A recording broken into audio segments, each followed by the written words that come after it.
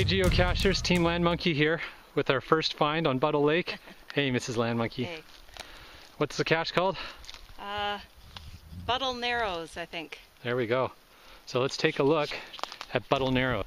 So this is Upper Campbell Lake, which then turns into Buttle Narrows here at this point, and then into Buttle Lake, which is where we're camping and caching. And there's our boat way down there. Oh.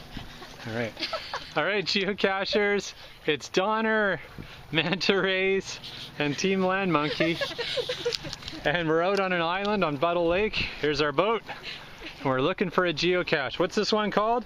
Sometimes Island. Sometimes Island.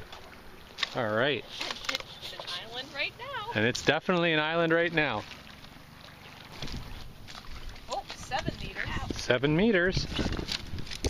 And there's no hint, so we gotta do this one the hard way. Look for a geocache. All right, Mrs. LANMonkey just called. I got it from the other side of the big rock. Here's the view from the cache. Sure is a nice place to spend late morning while you're camping. Hey geocachers, it's Team LANMonkey, Donner and Manta Rays. We just found our cache on the island and we're heading back. We're gonna go and try and find another cache that we need to get by boat called Buttle. And yeah, again on Buttle Lake here. So just enjoying the beautiful day, the beautiful view, and the beautiful company. Manta Rays. And Donner.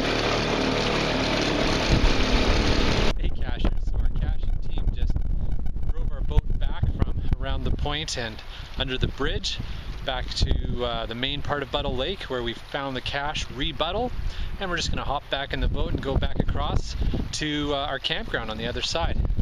So there's our boat, and our campground is over there somewhere.